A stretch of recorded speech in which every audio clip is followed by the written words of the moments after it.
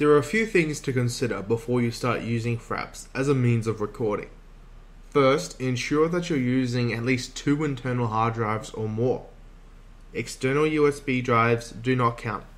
For optimum results, use a solid-state drive to run World of Warcraft and Windows, whilst recording to a large secondary drive.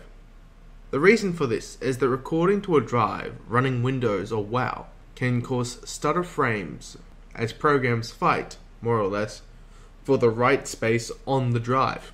Furthermore, keep in mind the performance of your PC. If your PC sucks, no matter what you do, 1080p footage will not be an option. Here is a general rule of thumb. Whatever in-game settings allow for 30 FPS in Orgrimmar or Stormwind, reducing all the in-game settings by 1 and the shadows by 2 will allow for the same FPS while recording. But if you just built a new system like yours truly and can run WoW beyond Ultra at above 60 frames per second, then don't worry about it.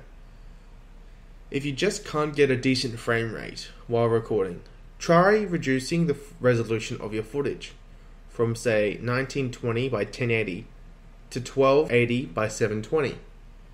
Also, always record in full screen or full screen windowed.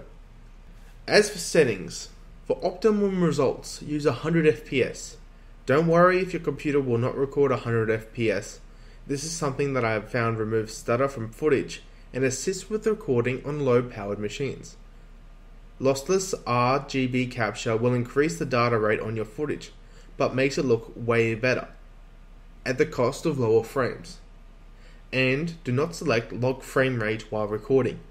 This tends to cause huge stutter during CPU-intense sections. Once you have recorded your footage, you will notice that the file sizes are massive, unfit for upload to YouTube.